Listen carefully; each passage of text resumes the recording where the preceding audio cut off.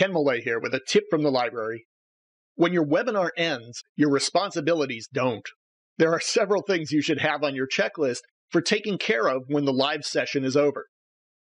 Try to make your recording available as quickly as possible. People who attended a valuable event will often help you by recommending it to their colleagues, but they'll do that right away. You want them to have a playback link to share. If you plan to edit your recording and it won't be available for a while, create a placeholder page where the recording will go. Then give people the link immediately and let the page tell them to check back later for the edited recording. If you promised attendees something in the webinar, get those materials ready as quickly as possible. A handout document, a reference link, or a more complete answer to a question that was asked.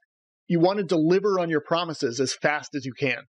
Most webinar platforms have a way to send out follow-up emails to everyone who registered.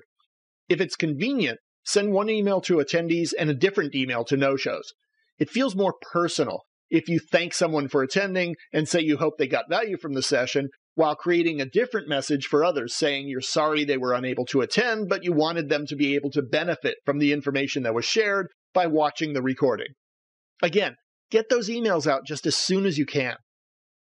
The next task is to carefully review the question log or chat log from your session.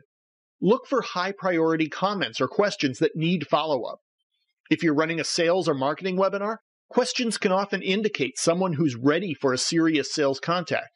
You want to act on that the same day if possible to benefit from the momentum that your webinar created. And so your contact is seen as a response to their question rather than a cold call interruption a week later. Get it to a representative right away. And run reports and start collecting data that you can use to track the effectiveness of your end-to-end webinar process. Which marketing sources led to the most registrations? What was the ratio of attendees to registrants? Did people drop out of the session early? How many questions did people type? What did survey results indicate about your topic, the technology you're using, and the presenters? You use this information to help refine your planning for future webinars. This cycle results in continuous improvement over time.